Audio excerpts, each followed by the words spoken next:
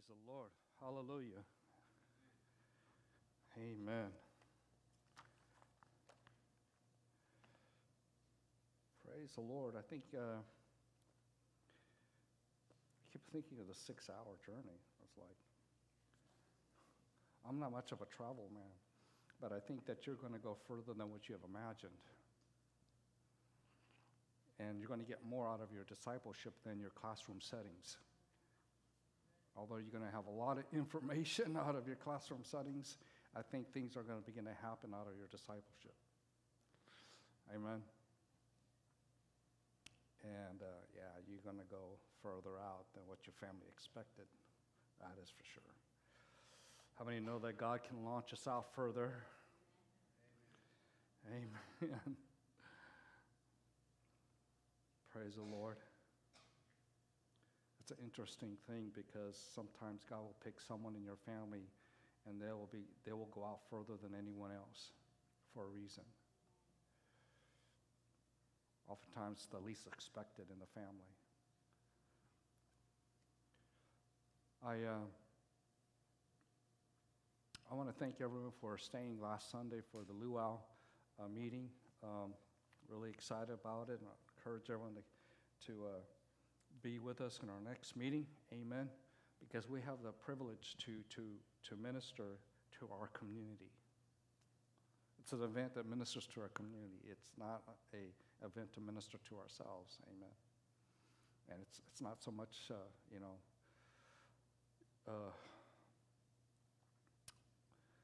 it's not so much what we're, I think it goes both ways. I think that God is looking at how He can provide for us, but it's a means of how we can touch the community. I think that's really important to the Lord. So every one of you participate makes a huge difference. How many want to make a difference in the community? Amen. That's what it's all about. Amen. Praise God.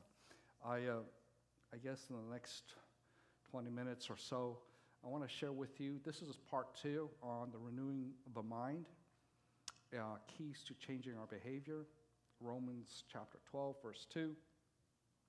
And we'll just go through with the time that we have left here. Amen. Romans 12, verse 2 says, "Do not be conformed to the pattern of this world, but be transformed by the renewing of your mind, that you will be able to test, approve what God's will is, His good, pleasing, and perfect will." And that's the NIV version. Let's pray. Father, in Jesus' name, open our hearts to receive your word this morning. Father, I pray that you would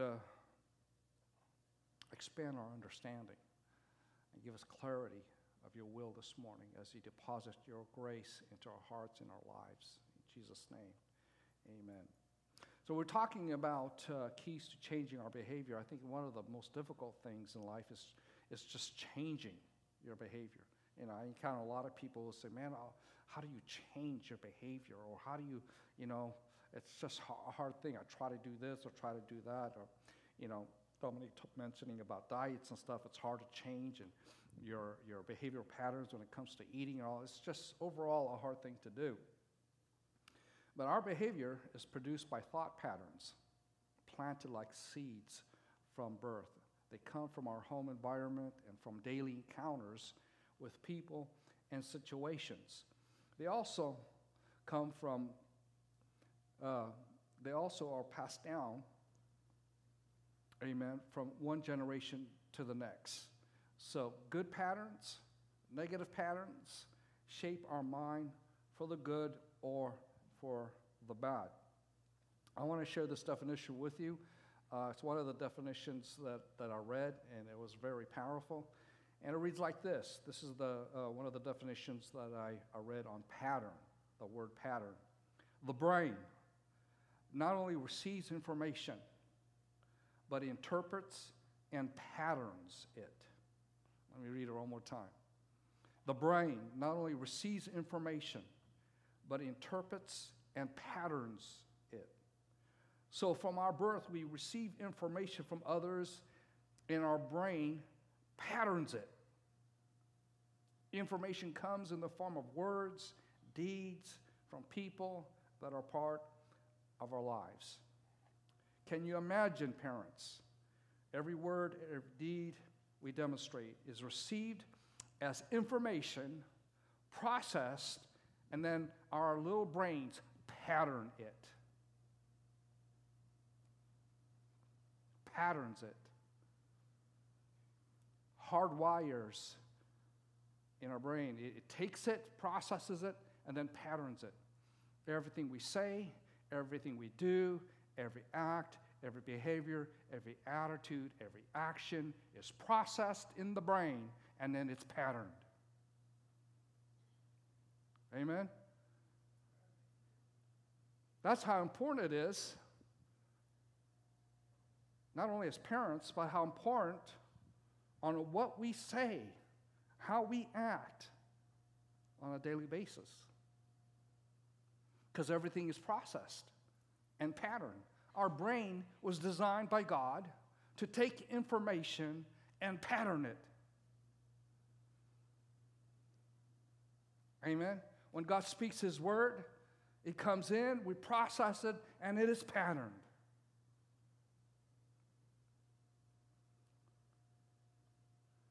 This tells us how important parenting is in the home environment. Every word, every behavior, every action that is planted years later will manifest in a person's life. Every seed we sow will grow an attitude. Every seed we sow grows a behavior. You know, one of the powerful lessons that I've learned from the Holy Spirit in parenting as a father, I remember one day God stepped in and I was ready to, I forget what I was about to say something, and the Lord said, shh, and silenced me. I said, what? You know, because the Lord said, listen, you're going to sow. Not how much you yell and shout. You're not going to sow by getting upset and getting mad. You're going to sow by good example. Behave right, because they're going to process that and pattern it in their little brains. And what you sow, one day you're going to see manifest in your child's life. It could be a bad tree. It could be a good tree. You know, when we see our kids grow up and we see them and we see their patterns,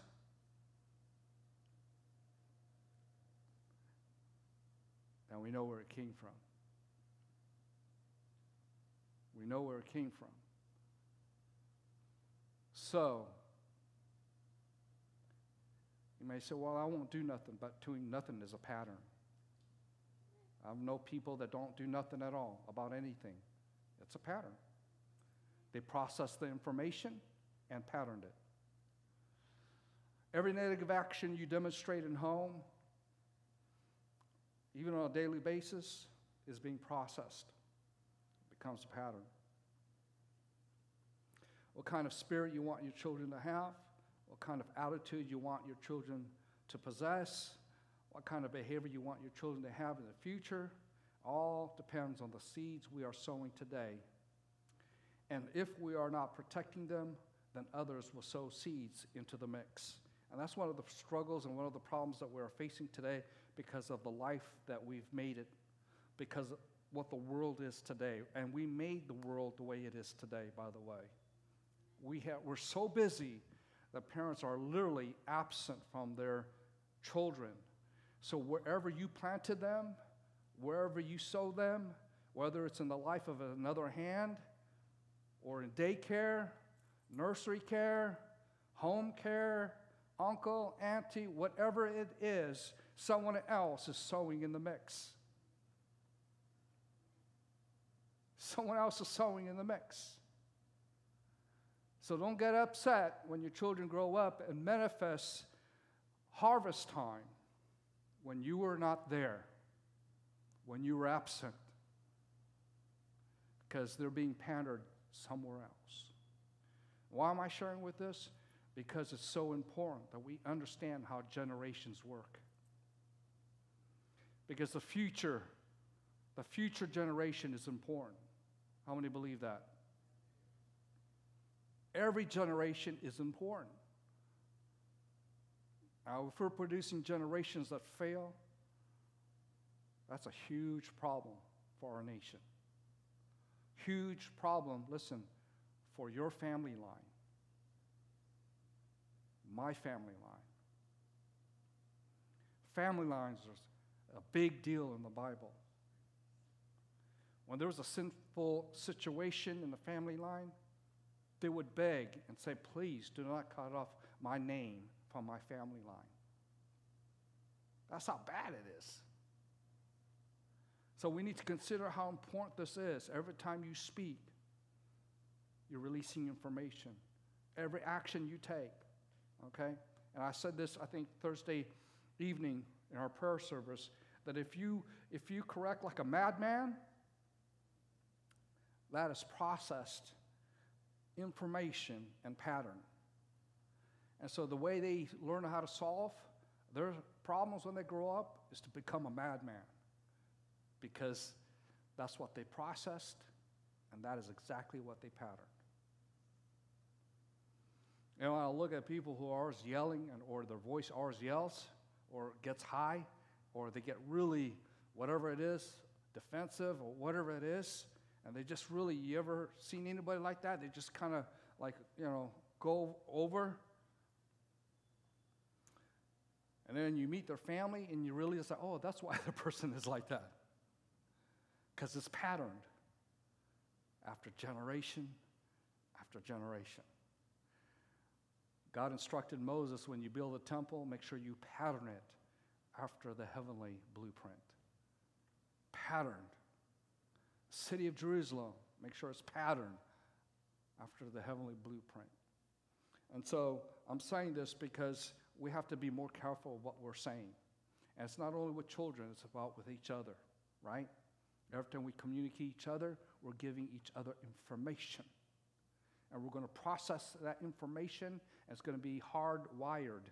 It's going to be patterned. Our hurts, the way we hurt each other, is patterned. And it will destroy your soul, and it will limit your growth.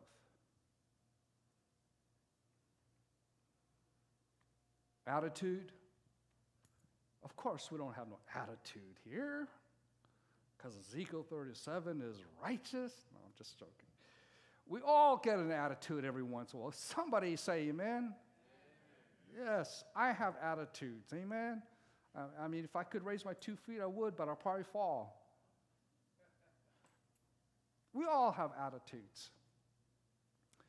We're working on it. God's working on us. We're not there, but we're getting there. You sow an attitude, it will manifest someday. The same attitude you have against your wife, the same attitude you have against your neighbor, your children sees it, processes it, they'll have the same attitude towards their husband later on. They will have the same attitude towards their wives later on, because a seed was planted and it will grow. Somebody say amen. I know this is not a shouting sermon, but I find that sometimes God has us like excited, moving, and sometimes he says, sit down so I could teach you and instruct you and disciple you. So this time, just sit and listen. I was listening to this guy who was a motivational speaker. He says that we watch, but we attend, but we don't listen. Did you know we can be professional attenders? We can attend every week, but not listen. We can watch television, but not really seeing. You know what I mean? But I think that it's time for us to sit down, relax, be still, and just listen to the instructions of the Lord. Amen? Hallelujah. Scripture is clear. Be not conformed to this world. We do not follow the crowd. We do not follow the spirit of this world. We do not raise our children in the same manner the world does. We do not pattern after the world's belief system or value system, and even the educated system. There are many things our young people are being taught in school that do not line up with our biblical values. So guess what? When your child comes home, you have to check them out. But you know what we do? We don't, you know what parents do today? We don't care where they come from. We don't check in. We don't check their hearts. We don't check their mind. We don't check their soul. We don't check their spiritual condition. We don't check their life. Because everybody's too busy with their own lives. We're all busy with our own lives. We don't check in. We all live under one roof, but we all have different lives. We're not checking in. But I believe that it starts from the top. Whoever comes in, how you doing?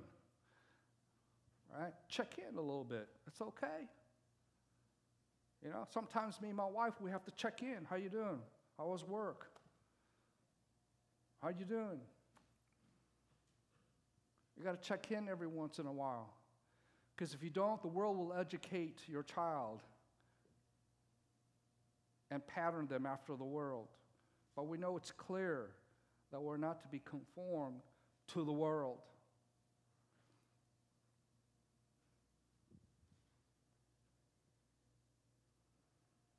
We all come to this world with established patterns passed down to us. Not only passed down, but our experience from birth. As we're growing, many things are added to us. So here's the deal. I've said this before, it's worth saying again. Negative patterns do not automatically break off. We're under their control. They don't just fall off. Okay? These are hardwired patterns. They're well established through repetition. Okay? Now, excuse my language for a moment, okay? I'm not going to cuss. But excuse my language for a moment. But in a home environment, if you're telling your child, telling your wife, husband, brother, sister, whatever, if you continue to say, shut up, and you do it every single day, you established a pattern. The first thing that will come out of that person's mouth, when somebody says something, shut up. I like the other thing where talk to the hand. I mean, hear everything. Talk to the hand. So after a while, it's patterned. Leave the home, wherever you're going, you get mad, get somebody upset at somebody, talk to the hand. And like I said before, we pick up bad habits before we pick up good ones. Listen, it's you know, I had a hard time with this, and I had to work my way through. Because you know what? We don't like no one telling us what to do. And you know what? God is not telling us what to do. There's a difference between Holy Ghost instruction and someone telling you what to do. In this life, we grow up. No one's going to tell me what to do. The attitude, right? Anybody relate to that? No one? You guys are not humans? I hope you're not aliens.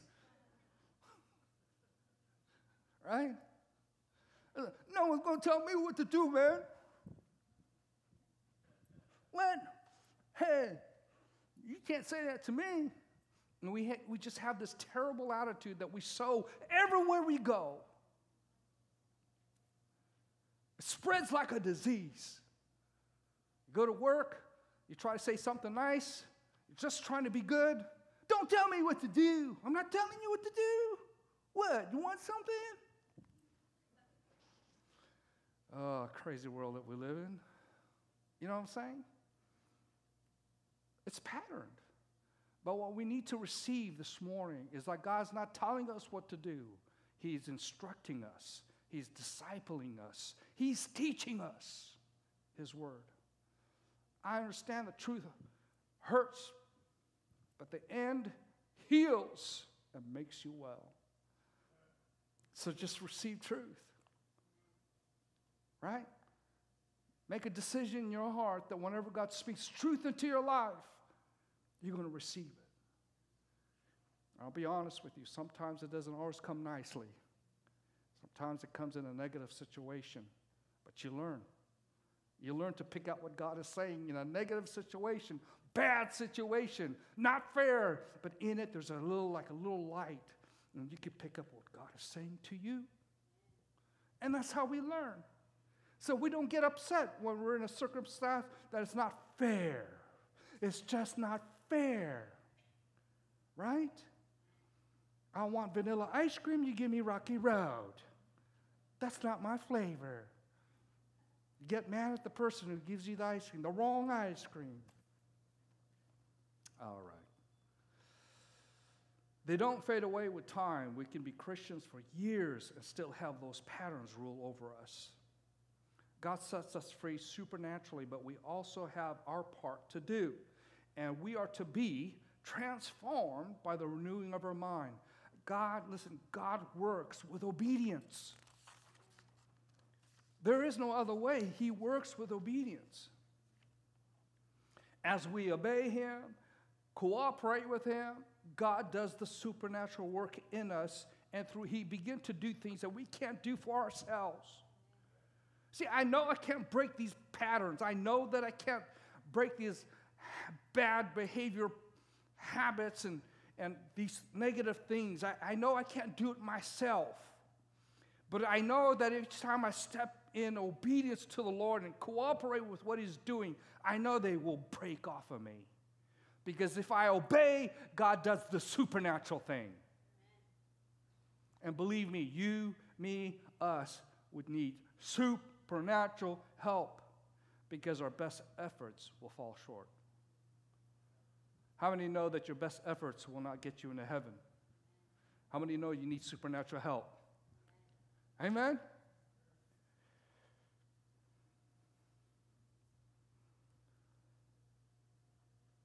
So here's the problem. We're unable to discern the will of God.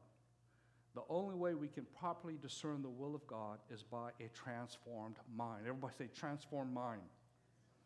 How do we get a transformed mind? We must take our mind through the process of being renewed. The process of being renewed. And listen, coming to service and coming to hearing the word is all part of the process, but there's things that we got to do still that goes beyond that. We remove negative thought patterns by replacing them with new ones. We fill our minds with thoughts that produce Christ-like behavior. So my question to you this morning is, does your attitude reflect Christ? Does your action or words reflect Christ in you? We might say that this is too much work, Pastor, too much time to renew your mind. You know what? That's just too much. Is following Jesus worth the investment? Somebody raise your hand. Somebody raise your hand. Is it worth following Jesus? Is it worth the investment in establishing new patterns in your life? Because I'm going to tell you right now, you got new life here, but your mind has nothing to do with it. It doesn't want that life. So when we get saved, we got to do something with this. That's why God says, you want to be transformed? Then this is what you got to do. Paul said it just straightforward. Be transformed in the renewing of your mind. Amen? The good news is this. We don't have to figure out where to start or what to start on. Because, amen, the Holy Spirit will do all the leading. All the leading. Just follow His lead. Holy Spirit will lead us into the process of transformation. He's the boss. He's the one that leads you into transformation.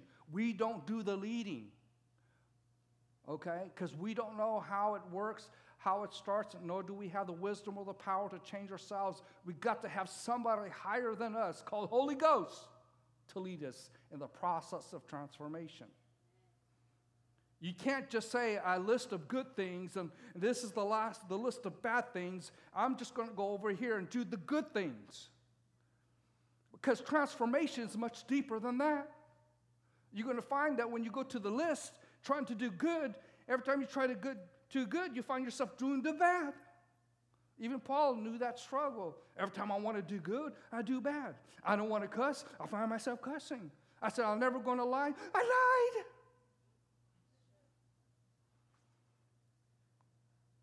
You go at the job and you're a chef, you're trying to apply for a chef, you said, yeah, I learned how to cook, but you lied, you don't know how to cook. We're not even aware of all these elements, all these things going on in our lives. Only God does. That's why He leads the process of transformation. We rest in that. We follow Him. God has touched our hearts with new life. Our minds need to be renewed to further our transformation, to complete our transformation. Our minds, listen, will give us trouble if it remains the same. So get to the altar, get saved, woohoo! New life is in you. All heaven celebrates. Everybody in your family celebrates. Because now they're thinking, yeah, man, his attitude changed. Woohoo! But sooner or later, this thing here, because it did not change and remain the same, we find ourselves stuck in the same patterns. It limits the spiritual growth. We have new life growing in us, so everything about us must line up with this new life that is springing up. Amen? Our thinking must change along with the new life rising within. Our thinking must change according to what God is doing on the inside of us. That's important for us to understand. Whatever he's doing here, my mind got to line up with it. Everything else, my actions, my attitude, everything has to line up with what God's doing in here. See, God's trying to do something in you, but your mind often gets in the way. And you got to renew your mind. You got to renew your mind according to what he's doing in you, so that everything lines up, so that your transformation, my transformation, goes further and is completed.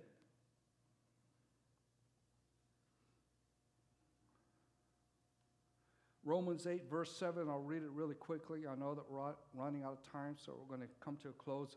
But the mind, Romans 8, verse 7, the mind governed by the flesh is hostile to God. It does not submit to God's law, nor can it do so.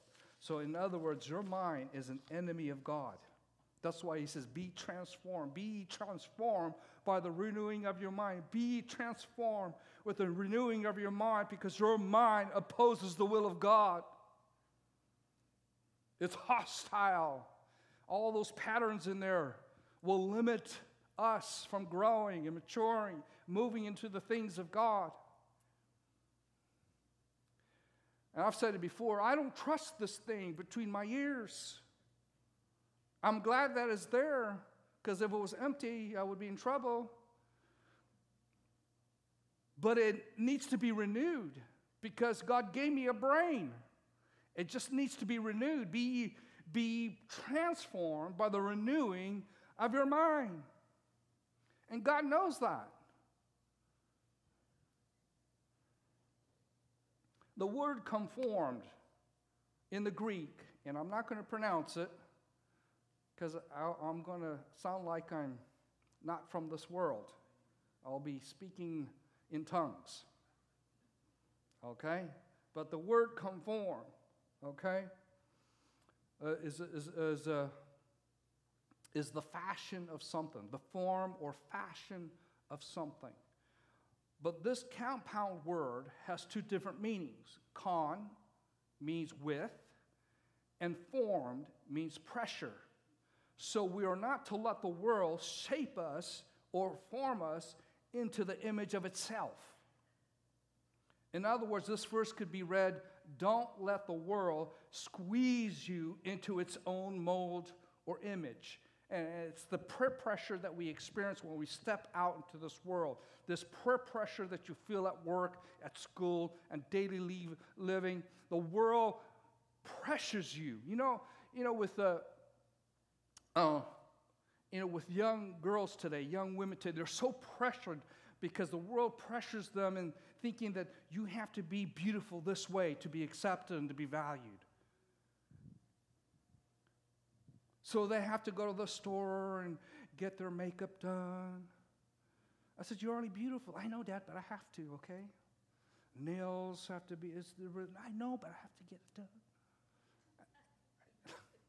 Do you have money? No, Dad, but I'm asking you, do you have money? Oh, my goodness. There's nothing wrong with getting all those things done. But my point is this. The peer pressure that we experience every day in this world. The peer pressure that you experience at your work, at your company. The school that you go to. Even the peer pressure that we have in our own homes. Conforming to the world. We begin to look just like the world. Not like Christ, not like the kingdom that we represent. People can't tell the difference. We have wrong attitudes. You call yourself a Christian, but you have an attitude for everything. You get upset about everything. You complain about everything. You look just like the world. We do. They can't tell the difference.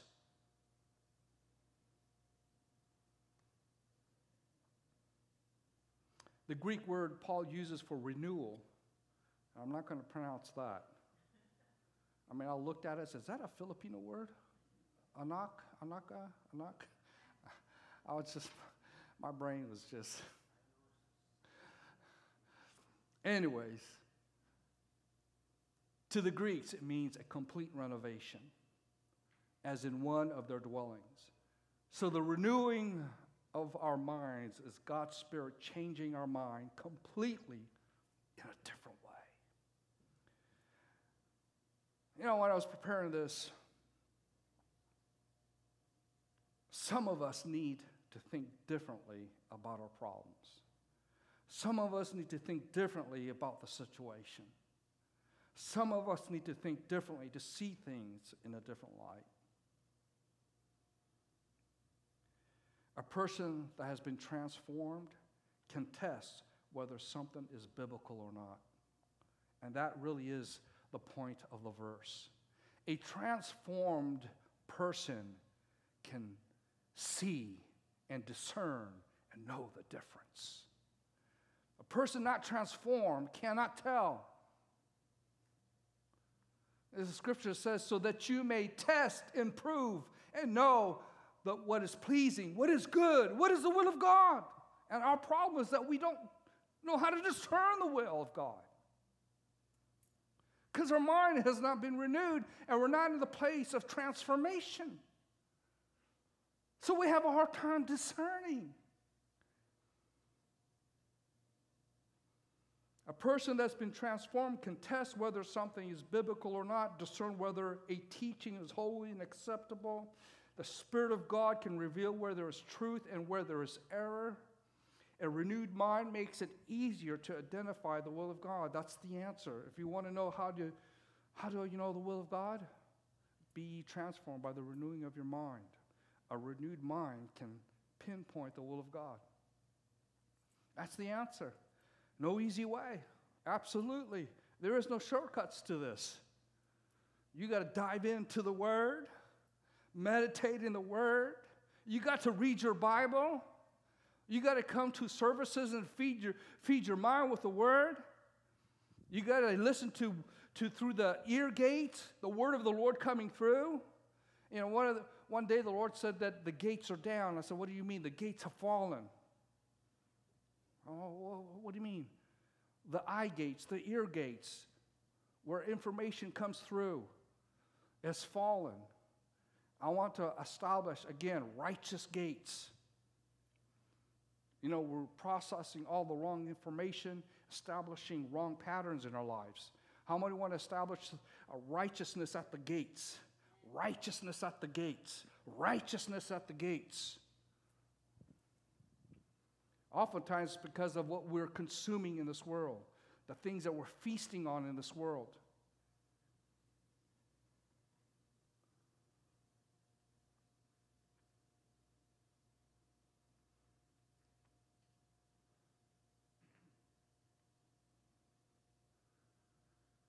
Thought patterns change when revelation breaks through and replace our negative thoughts with thoughts coming from the Lord. Revelation breaks down wrong thought patterns. The result of a renewed mind is transformation. Transformation that gives us the ability to discern correctly. It's in that order, all right? So, revelation comes, breaks down the wrong thought patterns, all the strongholds. The result is a renewed mind that leads us into transformation, and transformation and gives us the ability to discern the will of God. So, in every conversation, in every situation with life, because we are being transformed daily, we can identify instantly in a conversation whether the will of God is involved with the conversation. We could hear somebody preach on the platform and instantly know that what he's preaching is the will of God or not, whether the teaching is acceptable, biblical or not. We could discern a situation that comes our way. It looks like, hey, man, it looks like things are working my way. You could discern it, whether it's the will of God or not. Because listen, not everything that opens up is the will of God for you. Not every door that opens to you is the will of God for you. When you step in this world, the world opens up a lot of things to you. It doesn't mean it's the will of God for you. So you have to be able to discern it. Is it the will of God for me to go there? Is it the will of God for me to be here? Is this the will of God for my family? Is this the will of God for my marriage? Is this the will of God for my children? Is this the will of God for my finances? Is this the will of God for what God for my life?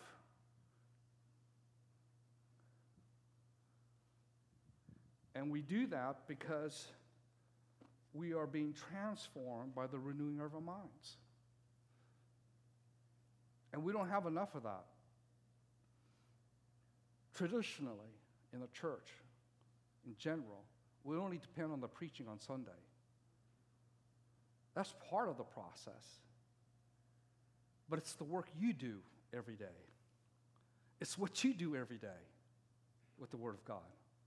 It's how you're walking out your life every day before God that counts. So let's stand to our feet.